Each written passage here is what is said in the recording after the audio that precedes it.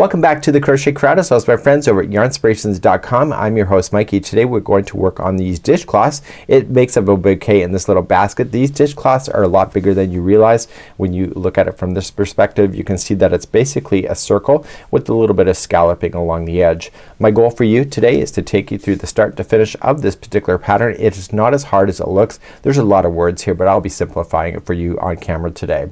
So without further ado, you will need a Lily Sugar and Cream yarn in order to play. Remember, for any dishcloths or anything that needs to get wet, you need to make sure it's 100% cotton. This here cotton is made in the United States. It's grown in the US and it's actually shipped to Canada for dyeing for the coloring and then shipped back. And it's a really kind of an awesome thing, and you're supporting the US by doing so, and Canada for sure, for coming across the border. These are bigger than you realize, so you'll need one full ball and a 5mm size H crochet hook. So without further ado, let's get going and let's show you how to make this step by step. Welcome to my channel, and I'm here to inspire you, give you crochet advice, and help you along with your next project. If you enjoyed this pattern, please give me a thumbs up or even comment so I can gauge your interest. It helps me to know what to film next. So let's begin by doing a beginning slip knot, and we're going to start with our beginning chain, and you're going to chain a total of 4. So 1, 2, 3, and 4. Let's form the center ring by inserting the hook into the beginning chain and then yarning over. So just yarn it over the hook and pull through, and you'll have the very starting ring of the dishcloth. And so that's where we're going to begin. And now let's officially move to round number 1. So let's begin round number 1. You're going to chain 3, and that will count as a double crochet.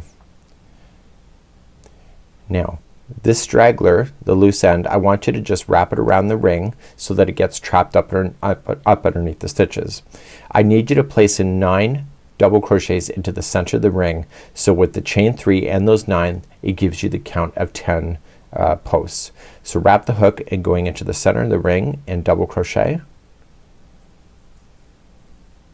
Okay, so that was 1 of 9. So what I'll do is, let's just say at this point the chain 3 does count as 1. So this is 1 and 2, and let's get all the way to 10. So the next one what we do will be 3. So a 3,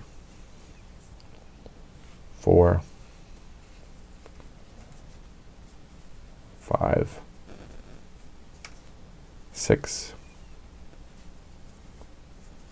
7, 8, 9, and 10. Once the 10th one is in, you have to make sure you're keeping it on the count. So just count each post. So we have 1, 2, 3, 4, 5, 6, 7, 8, 9, and 10. Once you're confirmed to have 10, I need you to slip stitch to the top of the chain 3 and yarning over and through, and that will close that ring off for you. If you went up over top of the straggler, then you can safely just cut that down and get rid of it. And if you didn't, just use a tapestry needle to hide that in. But I wouldn't probably do that. I'd probably just rip it back out and redo that and put it up underneath if you didn't. So let's officially move to round number 2. So let's start round number 2. I've never seen a circle start this way before, so this is new for me. So I want you to chain a total of 3. So 1, 2, and 3. That's your first double crochet. The next double crochet is going to go into the space between the posts. Maybe you've seen that at home. I've not seen that before. So I'm just gonna yarn over and double crochet in between the space. The next stitch then will actually be a crochet stitch. So a double crochet right on top of the double crochet, and then the next stitch is going to be in the space between this one and the next one. And I need you to do that all the way around. You'll have a total count of 20 double crochets by doing that, and just continually use the tops of the stitches and the spacing in between, and I'll see you at the end of the round in just a moment. So I've now just come all the way around. I need you to verify that you can count 20 double crochets that go all the way around. Remember that chain 3 is also one of them, and just slip stitch to the top of the chain 3, and that'll conclude then round number 2, and it's looking pretty good so far. So let's move along to round number 3. So let's move along to round number 3. So it says to slip stitch in between the chain 3 and the next double crochet. So we're gonna go right into the space, and that's where we're gonna start our journey. And now we need a total of chaining 3. So 1, 2, 3, and in the same space I need you to double crochet. There's a lot of words in this particular part of the pattern, but it's actually so simple it's scary. So all I need you to do is just chain 1, and you're going to skip the next 2 double crochets and you're gonna go into the space that is after it right here, and then you're going to put in 2 double crochet.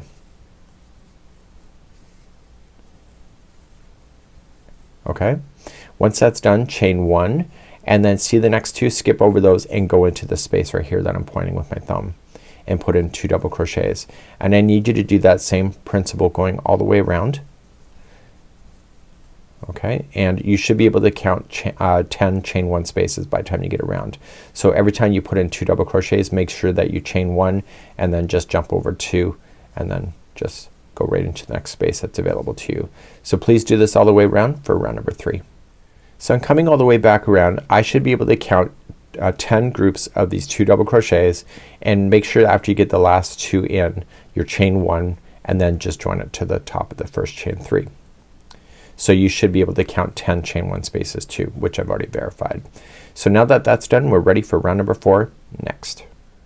So let's move along to round number 4. So we're currently sitting in the wrong spot. We need to be into this space right over here. So we need to slip stitch over to the double crochet and then slip stitch into this chain 1 space, and that's where we're gonna begin. This round is kind of confusing, but it's doing a growth round so that it stays relatively flat. So we have to honor the growth that we're about to do. So what I need to do to get started is that I need to just chain 3. So 1, 2, and 3, and then in the same space I need you to double crochet, but we're not quite done yet. I then need you to chain 1 and then put 2 double crochets into the same spot. So we're having a growth happening on this. Once that's done, you're gonna go back to the restart of the repeat. So we need to chain 1 and we need to jump to the next space and do the exact same thing. So we start off then with 2 double crochet, chain 1, and then 2 double crochet. And I need you to do that all the way around. So chain 1 and then just go to the next space and place in 2 double crochet, chain 1, and 2 double crochet. Please repeat that all the way around. This is round number 4. So I'm coming all the way back around. I have my last set in here. Don't forget you have to chain 1 first, and then you're going to join it to the top of the chain 3. So you should be able to count these 10 of these groups that you see like this, and there is a total of 20 of these chain 1 spaces that will be going all the way around, and we're moving on to round number 5 next. Okay, so let's move on to round number 5. So we're sitting in the wrong spot for where we should be. We should be right here, right where I'm moving with my thumb. That doesn't mean we stopped wrong. It just means that's where we need to begin our next story. So let's slip stitch ourselves over the next double crochet and the chain 1 space, and therefore we're sitting into the right spot. In this particular round it's nice and relatively easy, and you're going to chain 3, which will count as your first double crochet, and then you will apply 2 more double crochet into the same stitch or the same space. To move on, you need to chain 1 to create a space, and then you're gonna come to the next space that you'll run into and put in 3 double crochets. And that's the nice thing about this round here, is that every space is going to get 3 double crochets, followed by a chain 1 to jump, and then just separate it out. If you don't see it, just use your fingers and just separate it out. And so every space will get 3 double crochet, and that's all you need to do for round number 5. And please do that, and I'll see you back here in just a moment. So I'm coming all the way back around into my last space before I'm at the very beginning, and once you get your 3 double crochet in, don't forget you need to chain 1 and then slip stitch it to the top of the chain 3 to finish, and that was the conclusion of number 4. So it's sitting relatively flat, and I'm still happy with it, and let's move along to round number 6 next. Okay, round number 6, here we go. There was a buzzing in the camera. That was actually me filming live for TikTok. It was actually picking up on my sound system on my phone. So it's off now. So here we go. So we're gonna make our way to the next space here. So we need to slip stitch ourselves over. This is the most confusing round of them all that I found to my point of view. So you're just gonna go right to the actual space, and that's where you're gonna start. when we go to start this here is that we are going to put in a first chain 3. So 1, 2, 3, and then 2 more double crochet into there. So we've already know how to do that, no big deal. So it equals a total of 3 double crochet. You're then going to chain 1, and here's where the story changes. On the next one we have to do something slightly different. In this one here we have to put in 2 double crochet first, 1 and 2, followed by chain 1 and 2 more double crochet into that same spot. So every other space is going to be unique. Once that's done, chain 1, and so you know how we put 3 double crochets in this one? The next one is going to be 3 double crochet. So we have 1, 2 and 3, and then chain 1, and then we're gonna be back to this configuration in the next one. Okay, so you're gonna put in 2 double crochet to start, chain 1 and 2 double crochet. Okay, so chain 1 and then go to the next one. So if this one was that one, this one here has to be the same one of here. So it was 3 double crochet. So what I need you to do is continue to do those 2 different options every other one, just like you're seeing.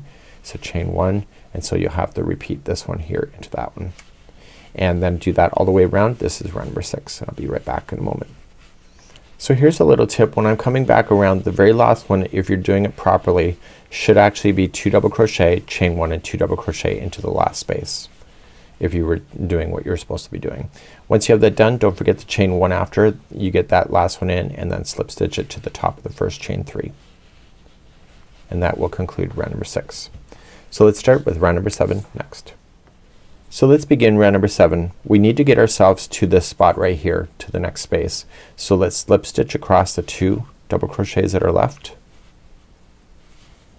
and into the chain 1 space, and that's where you're going to begin. So it's a nice easy round like we had before, not like the last round but the round before that. So you're just gonna chain up 3, that's your first double crochet, and then put in 2 more double crochet into that same spot. Then you're going to chain up 1 and then come to the next spot right here. Sorry, it's every space. So this is the space, so divide up this one here, and you're going to place in 3 double crochets there as well. So you're doing an expansion round on this round again. Chain 1, come to the next space, put in 3 double crochet, then chain 1, and you just want to just come to the next space after that. So just don't forget to split apart those special ones that you had. So chain 1, so right you see here you got to split that apart. So please do this all the way around for round number 7. So when I come all the way back around, just make sure that you chain 1 after you put in your last 3 double crochet, and then you're just going to attach it to the top of the chain 3 there. And now let's move along to round number 8. In round number 8, nice and simple, you're just gonna chain up 1, then each double crochet is going to get a single crochet, and if there's a chain 1 space, just fill in the space with a single crochet. So it's a single crochet round. So here's a space, so put in a single there, and then you see the next 3 double crochets are in. So you just put 1 into each, and then you put 1 into the space. So please do that all the way around for round number 8. So I'm coming all the way around, and we just have one more round to do, which will be the scalloped edge. And now the scalloping has to be done on the back side of this. So when we get to the edge, which we're about to do, or the end, just go right into the space and then just slip stitch it to the beginning single crochet. So before you get too concerned, just turn it over to the back side, and we're now going to do the scalloping edge going along the back of this. So the scalloping edge has a little puff out, and so it'll puff out towards the front side if you do it on the back. Let's do that next for round number 9.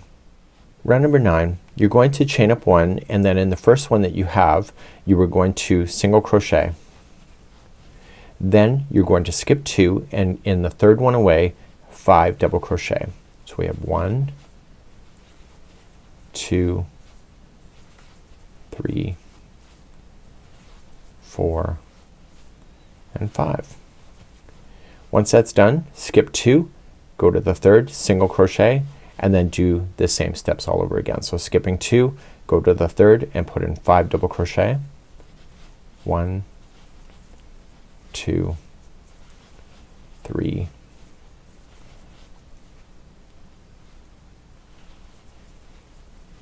4 and 5. Skipping 2, single crochet the next, skipping 2 and then 5 into the next. And so you'll notice that it will naturally look great on the other side, which is the good side of the work, and just continue to go along in the same manner. And I'll be back at the end of the round to finish off today. When you get all the way back around, I'm just putting in my last shell. Even if you're off by a count, it doesn't really matter. I'm not off, but if you are, just don't worry about it too much. It's a dishcloth. That's my excuse. So you have your 5 in here, so you'll skip the last 2 and you'll just slip stitch to the beginning single crochet to have a conclusion on that. So before you finish off, I want you to just still keep it on the back side here, the wrong side, and I want you just to pull this out. Now this is a usable item, of course. It could be very decorative for you as well. It doesn't really matter. It's up to you. It's your creativity. It's your it's your business. So I want you to throw this through a tapestry needle, and I want you just to weave it in to the underside. If you can split plies apart, it's better for you. It's harder to get out versus just trying to weasel it in between some open stitch work. So if just try to split those plies apart and go back, and then finally the third time is a charm. Okay, so you just want to do that. You'll want to do that with any loose ends that you had. You could have changed color at any point. I didn't suggest it. It wasn't in the pattern either, but that's something that you would want to do with weaving in the ends. So let's turn it back over, and this is sitting relatively flat. Of course, once you wet it and everything, it's going to be a game changer for sure. And this is how you do the dishcloths in boutique or bouquet style. And you'll notice that the model was holding it, and when she holds it, it's kind of folded like this, and that sounds to give it the sense of a bouquet. I know, we'll go with it, right? So that's it for today, and have yourself an amazing one, and we hope to see you again real soon right here on the Crochet Crowd, as well as my friends at yarnspirations.com. Bye bye.